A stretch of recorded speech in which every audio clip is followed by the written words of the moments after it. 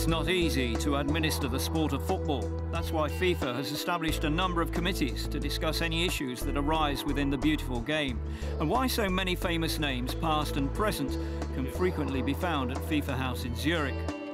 Sylvie Béliveau has been involved with women's football in Canada for 3 decades, and she's part of FIFA's Football Committee, advising on all areas of the game. My life has been all about women's football, ever since the first World Cup. I'm part of its history. I want to bring to the table and debate issues which affect the growth of women's football in every area. That's what's close to my heart. The development of our game in terms of competition and player protection. Because we talk a lot about what's at stake in the men's game, but there comes a time when we'll need to look more closely at the women's situation. That might be about the positive, about having greater access to contracts and the power of professional football. Or it might be about players not being treated very well. These days, Canada's women are a major force. Bronze medalists at the London Olympics and current North American champions. Béliveau has been an eyewitness to the rise of the women's game around the world. We have to go back to the year 1970, when women's football really began. But it began with certain challenges, because at the time, it was new for the organisers, and they didn't want to deal with it. Therefore, it wasn't easy to begin with.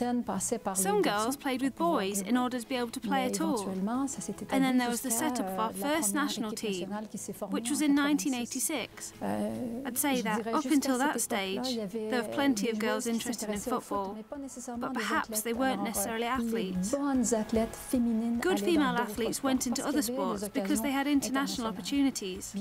When the first World Cups happened in 1991 and 1995, there wasn't much media interest.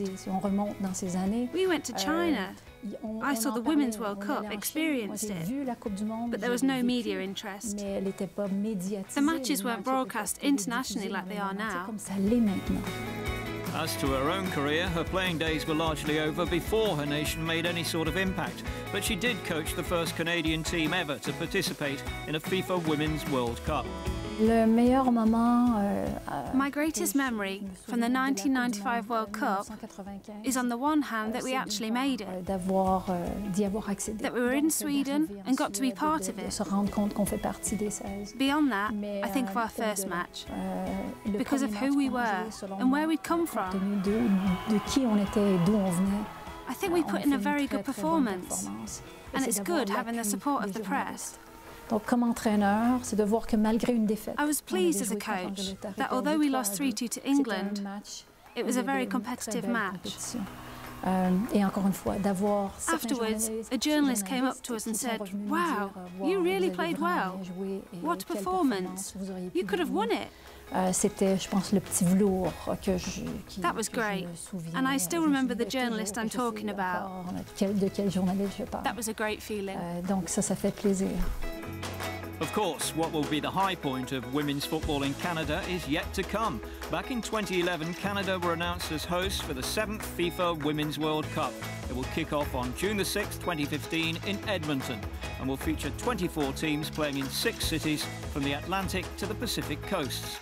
It'll be a splendid occasion. The 2015 World Cup is certainly going to open the eyes of Canadians. And when I talk about Canadians, I'm not necessarily talking about young players who'll be able to dream of seeing their heroes, idols and stars and dream of making the national team. But it's also going to have an impact on the coaches, the officials and on those who work on the implementation of the competitions.